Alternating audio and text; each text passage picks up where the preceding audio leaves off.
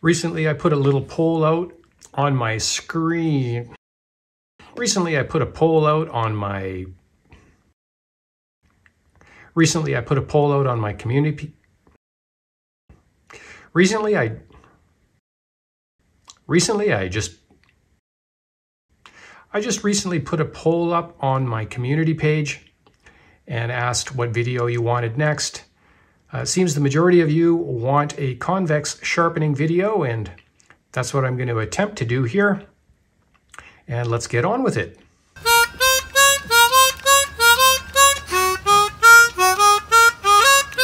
I can't stand intros. So getting tongue-tied from time to time does happen. What are you going to do? I hope you guys are having a super fantastic day wherever you are. Welcome back to the channel. Welcome if it's your first time here. My name is Johnny. I'm an artist. I'm a musician. I like sharp things. I like taking him into the woods. But you guys know all of that stuff already. Little Jerry, what have you got to say for today? Oh, thank you. He's a plucky little rooster. We're going to talk about convex sharpening. I'm going to show you the methods that I use. Some of these you've seen on the internet already. Some of these work for me and some of them don't work for me. And I'll kind of go over them.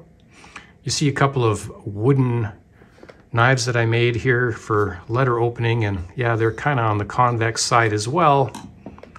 But I think we're going to take this into a different dimension. We'll stay away from the wood sharpening today. So just kind of an overview here. What you're seeing is 2 Falkneven. This is the F1 Pro. Love this knife. Hey, easy there, easy. This guy will get to you in a minute. And the A1 Pro, or sorry, the S1 Pro. The A1 Pro right now is taking a break. I should probably actually work on this one. I took this one into the woods recently, so as you know, I'm unscripted, so I kind of like to just see what happens here. And we've got a homemade knife by me and another homemade knife by me. I made a whole lot of knives. This one is called the Badger, if you're wondering. And this one's kind of like a Scandivex. So it's definitely convex, but it's only convex from that point down. But I think I'm going to leave this one alone. Here's another one that I actually did a full convex on. And this one is like a razor right now, and I'm almost afraid to actually work on it because I don't want to mess it up. But in order for me to demonstrate this video, maybe I will use this one. And what I'm going to do is clear away everything here and just kind of bring in the sharpening methods. All right, let's get into it. This will be my last attempt at making this video. Oh, I'm recording. Yeah, I may as well fill you in while I'm doing this. This is my 3rd attempt. Every time I've gone to record, some calamity would rear its ugly head. So this will be my last attempt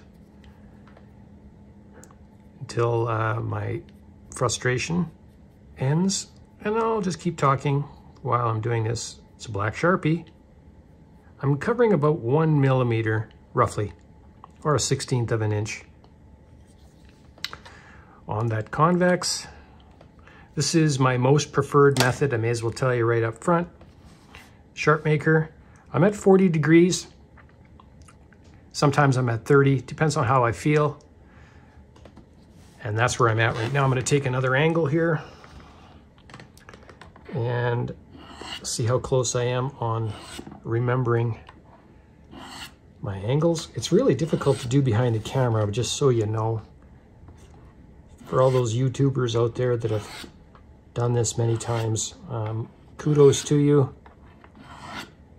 So those of you that are yelling at the screen right now that I'm turning my convex into a flat V-grind, you couldn't be further from the truth. You would have to remove a ton of metal.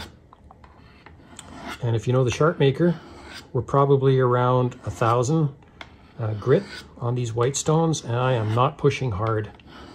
I am basically polishing it at best. Let's take a look at what that looks like. Let's bring it in nice and close. You can see how much, do you see that shiny, fine line? Hopefully we got the same amount on both sides, or thereabouts. Okay, so seems I'm taking just a little bit more on this side, but not much. Not enough for me to worry about. Okay, a couple more passes, go nice and light.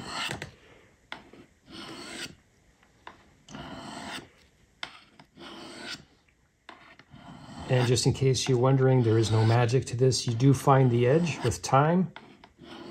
You know when you've gone too far because it's really dull at that point. You've just blunted your nice convex apex. I'm really happy with that. I haven't stropped it yet, but let's just kind of, I don't know, let's see what it's like. It feels really sticky and it is really sharp. So the hairs are popping out like mad. I don't think I want to do any more than that. So in summary, black Sharpie, about 1 millimeter, sharp maker. I would say that's around, I don't know what degrees that is. This is a really thick blade, that's 3/16. So let's do a couple of strops on it as well. Get rid of that black felt pen. I put a little bit of black compound on the strop. So at the end of the day, is it more difficult? I would say no. In a lot of ways, it's easier because it's a little bit more forgiving in some ways. I'm rolling the knife. I'm not trying to be perfectly the same angle. Because this is like a full convex, I can afford to be flat and then kind of roll it back towards apex as I'm doing that. And the more you do it, the more you realize how forgiving it is, and you'll know if you've gone too far. What I mean by too far is, I mean, you've raised it up too high and you're blunting that edge. And in a case like this, when I was making this knife, I basically did this on heavy grit sandpaper to get the profiling done. So I'm just trying to get a little bit to that tip. You see the tip? And what I did was I ran the Sharpie the full length until all the marks started matching up or coming off. Let's try a couple more strops on this side.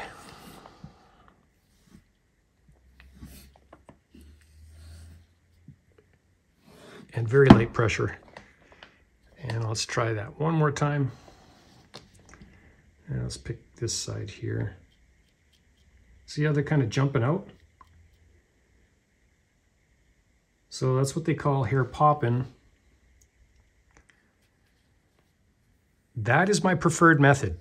Now I'm going to bring you in on one more method. Okay, so this is the Work Sharp. You've seen me take this into the woods. I think I did a review on this a couple of years ago. This lives in my backpack. I've got the softer diamond here, the strop, and the fine ceramic. And basically all I'm doing is just that. I'm following the angle the best I can and just doing this very lightly, not taking off any metal, just really polishing the apex mostly, and of course stropping.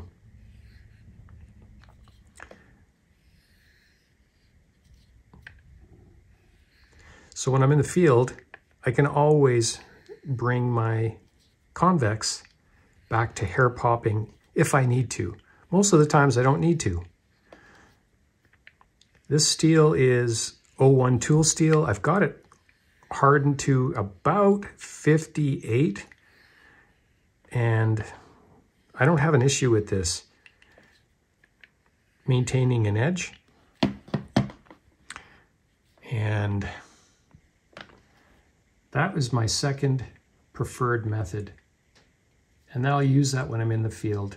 And I've used it with some of the cheaper knives that I own with softer steels, and it works quite well. So one of the myths you need to get over, I guess, then one of the things I'm trying to get across in this video is you don't have to worry about turning your convex into a V grind by doing any of these two methods, because you really have to remove a ton of steel to make that happen.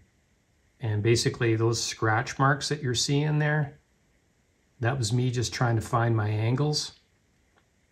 And yeah, it's not pretty, but with stropping, you can bring it back to the finish that you had or better.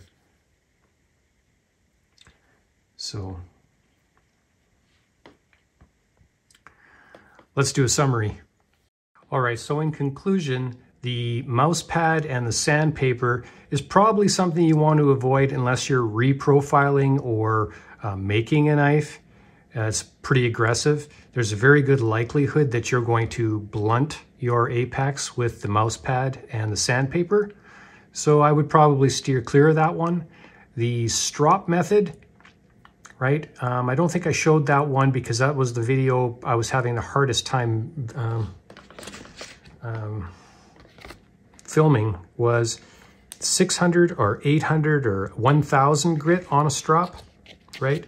Bending it over and then taping it so it's nice and firm, and then stropping it as well. That's another good method because it's not as soft as a mouse pad. But this method too, you have a very good chance of blunting your edge if you're not careful. So the Sharpmaker and the Work Sharp, pretty good. And don't be afraid of turning it into a V, because you would have to remove a ton of steel to make that happen, and the likelihood in those two methods are slim to none. The other takeaway is don't be afraid of a convex. Very strong edge, right? It's very, very strong, especially if you use it in the woods.